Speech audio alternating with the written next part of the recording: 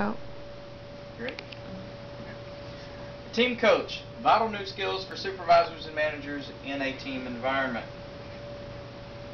What's the big idea? The book addresses the growing trend towards self-directed work teams. 3 important takeaways from the book: the transition, the coaches, and the teams themselves. The transition. During any type of transition, the change often will meet with some type of resistance. The most important opposition to this change is mindset. 3 important mindsets: the mindset of the supervisors, mindset of the employees, and the mindset of the organization itself or upper management. Mindset of the supervisors. The supervisors are being replaced now with team coaches. As opposed to supervisors, the team coaches do not distribute the work. They do trust their teams.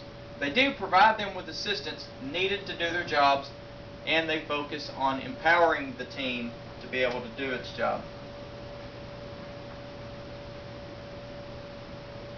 Mindset of the employees. The self-directed work teams allow employees more input into the process, but not without changes. They do not wait for someone else to give the assignments. They do confront issues themselves. They are to be accountable to each other. They do respect the knowledge and skills and experiences of other team members in order to be interdependent and do their jobs. Mindset of the organization or upper management. Though much of the changes directly affect the team coach and self-directed work teams, it could also be required. It could also require a complete culture change for the organization itself. Communicate with group members, not with the supervisors, and trust group members and the coaches to do their jobs the way that they're supposed to. Previously, supervisors who are now team coaches are finding new responsibilities. Supervisors who previously found themselves directing individual activity and managing people with an iron fist are finding a huge change required of coaches.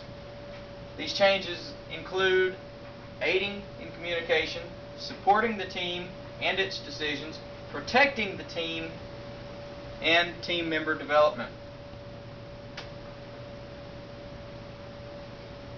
Aiding communication. Coaches find themselves in a position of no longer being the epicenter for the dissemination of communications. Coaches must now break down barriers to communication, and they must encourage openness amongst team members, amongst teams, and amongst the organization itself.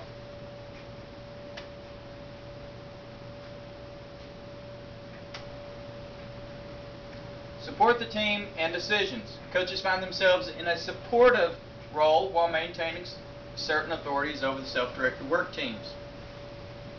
They need to go to bat for their team. They need to allow the team to make mistakes.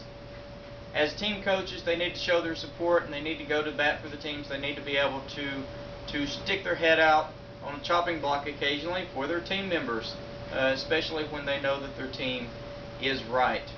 Just because it's different doesn't mean it's wrong.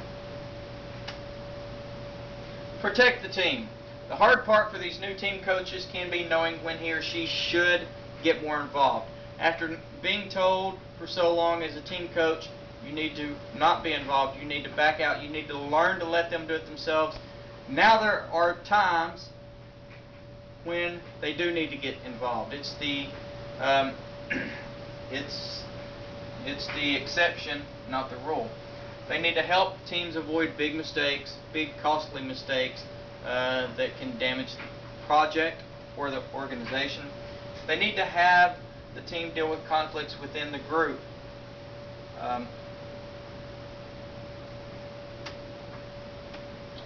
Team member development. The coach may even find him or herself taking on more responsibilities. Where training and HR may have once tackled certain issues, now team coaches are getting more involved. One example is cross-training.